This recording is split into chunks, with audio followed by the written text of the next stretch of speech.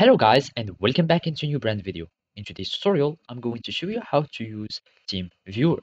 So make sure to watch the video to the end and follow these simple steps.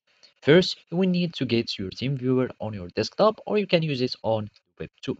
So basically, make sure you go to the teamviewer.com website on your web browser.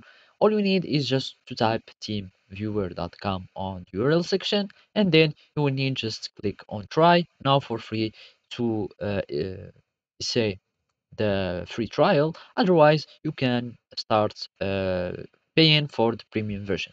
So basically, then you can go for the web client if you want just to use it on the web, or you can click on download desktop client so you can download uh, your TeamViewer on your desktop. And of course, based on your operating system, you can choose from these choices. So you can click on Windows, download, and then you can start the installing process. So here in the Team Viewer, you will have the home, and basically here you can have only some uh, little settings or only kind of a dashboard. And basically, what we would like to use is the remote support.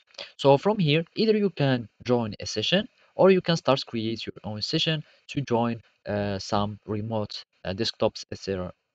So basically, I'm just going to click on create a session, and from here, you will need just to uh, give the link to someone else so they can join the session.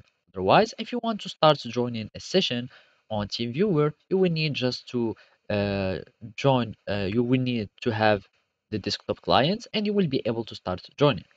And from here, you can find all the devices that you have connected to or they are connected to your own device. So basically here in the devices, you will find all the connections that you have added or been in. And from here, you can manage all your remote connections or your sessions. And basically, the last one is just some settings for your team viewer panel or for your own team viewer client. So basically, this is how you can do it. Thank you for watching and see you next time.